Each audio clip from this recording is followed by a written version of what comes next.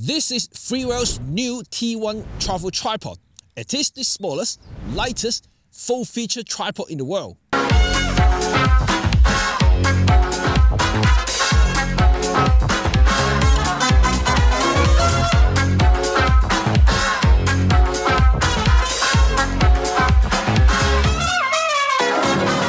Hi, it's Jimmy Cheng here from RED35. At time of making this video, Freewell's T1 is the lightest travel tripod on earth, beating almost everything on the market when it comes to weight. Over the years, I've used many tripods, and my top 3 choices are always the obvious: three-legged thing, Gitzo and Manfrotto. You may have seen that I have featured many three-legged thing tripods in my videos.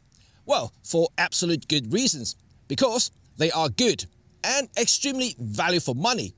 Pound per performance is simply off the chart. And Gitzo is perhaps the most sturdy, well-built tripod money can buy. But boy, you do have to pay for that. But if you want the utmost stability, Gitzo is always going to be in pros conversations. But I love three-legged things, a British company that splashes some design flair to generally boring black tripods on the market. But it's not just the look though, their tripods are extremely functional and well built.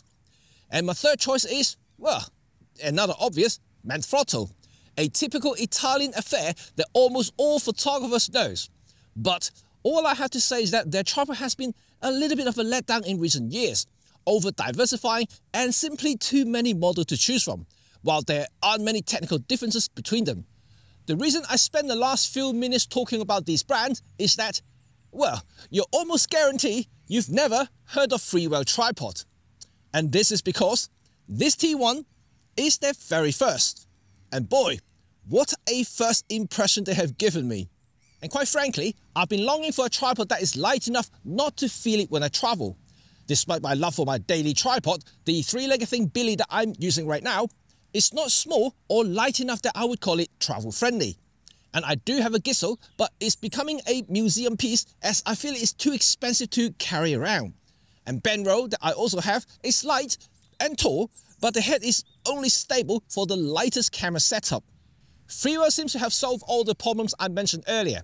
And first and foremost, as said before, this T1 is feather light. At 900 grams, including the purpose-built hybrid fluid head, it is indeed the lightest tripod I've ever tested. Beats all the previous best, including Gitzo Series 0 and the Benro C180C carbon tripod. Both weigh around 1 kilogram. In terms of size, well, it is also very small. When it's fully collapsed, the T1 is only 428mm long, including the head, and 61mm thick. Significantly shorter than the Benro and thinner than all small travel tripod out there, including the Gitzo, Benro Slim, and even Peak Design. And better still, the T1 costs less than all but Benro. So this is pretty amazing. Build quality is great. Full carbon tube with aluminium canopy and center column. But it's the finish that really impresses. The crisscross carbon pattern elevates the look just enough to say that I'm not a budget toy. And those red anodized turn knobs and leg locks give some lift to the otherwise very boring black tool. And the fluid head is also made with machined aluminium and designed in a way that it collapses to a tiny dimension that fits within the 61mm thickness when the tripod is closed. So nothing protrudes, making it visually smaller. One of the key designs that Freewell employs is the triangle center column that is also contoured to make the legs even closer to each other when the tripod is collapsed. A similar concept that Peak Design uses for their tripods. But because of the contour that I mentioned earlier, Freewell can still use circular tubes that is not only stronger, but visually smaller too. In terms of payload, Freewell also scored pretty high with this little T1. The main tripod has a maximum capacity of 8 kilo, and the head can support around 5 kilo. So realistically, you are looking at a camera setup under 5 kilo. And the extra capacity that can be carried by the legs are mainly used for backhanging underneath for extra stability or other accessories that you may want to attach to the tripod, which I'll come to that in a minute. Or if you really want, change the head and use something that can take a little bit more load if you really want. But ultimately, this is a travel tripod. If you're hanging a lot of heavy stuff on it, you might as well get a full feature, full capacity, heavy duty tripod for heavier setup. This is a travel tripod at the end of the day. In addition to the good build and interesting design, Freewell also uses the unusual leg extension locking mechanism. There is no visible flip or turn lock. Then they are all internal. And the concept is pretty much like a selfie stick. Clockwise to loosen and anti-clockwise to tighten. Simple, quick and effective. However, it is also all hidden, which also means that it's not very easy to service if something is stuck or broken. And I will have to report back over a long period of time to see if it holds up over time.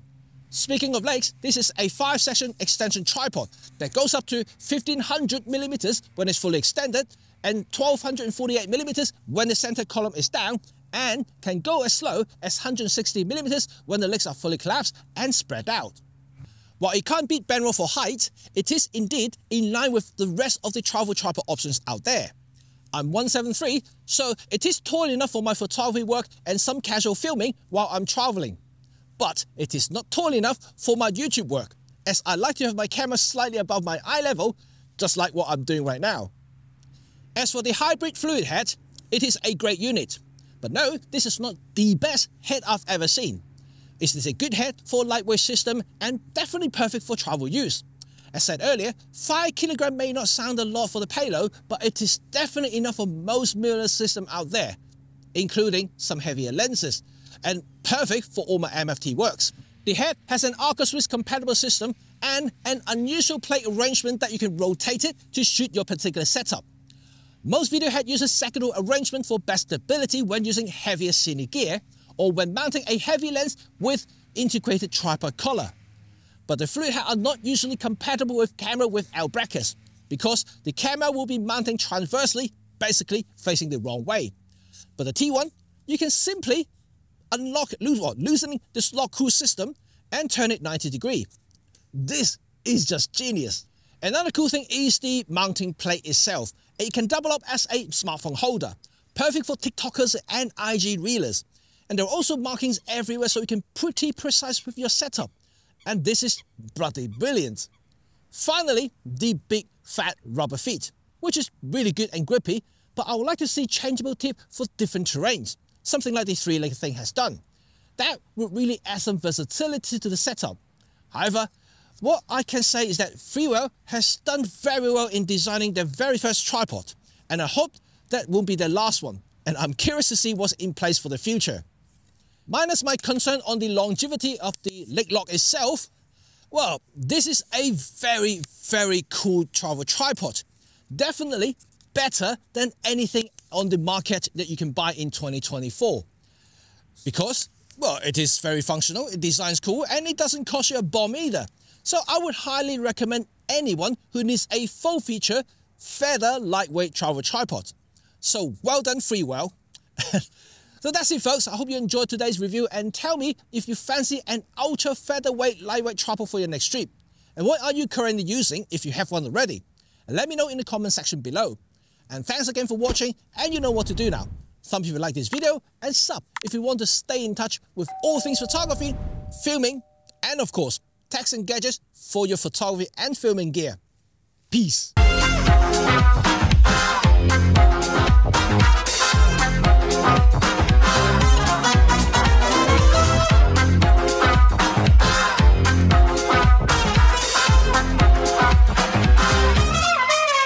Welcome to the bonus section, and this is really an amazing tripod and for travel. You know, not a full size tripod that I would use for work, even for filming like what I'm doing right now, but it is definitely a great option if you want to use it for your travel, because it is really a small light thing. It is not as small. I think the Peak Design one still, you know, including the head, it still collapses slightly shorter, but it's definitely thinner, the Freewell. So I do genuinely think that this could be the best travel tripod out there, beating the Peak Design unit. The head is definitely better, way better than the Peak Design one. And also, the overall aesthetic, I think, is better looking than the Peak Design one as well. And the AirTag, who would put an air tag on a tripod? But I guess you may want to if you want to track your tripod in a forest if you do lose it somehow. And but anyway, this is interesting, really interesting stuff. But lastly, I am using the OM system OM1 Mark II to film this video, and I'm presuming that it's tracking me fine. So well done OM system as well for finally improving the CAF with human tracking on the video side for the latest camera. If you haven't seen the review, the link is up here. But anyway, thank you guys for watching, and I hope you enjoy your day and go and shoot some more. And if you really need a travel tripod, I really encourage you to check out Freewell's latest thing, which is highly recommend, you know, and I haven't seen any other things I would recommend at this moment in time because all of them are more expensive or just doesn't have the same capacity or build quality as this one. So this is kind of like the best of everything. Perfect. Anyway, I'll leave the link in the description below so you can check out later. Until next time, I'll see you all very soon. Bye for now.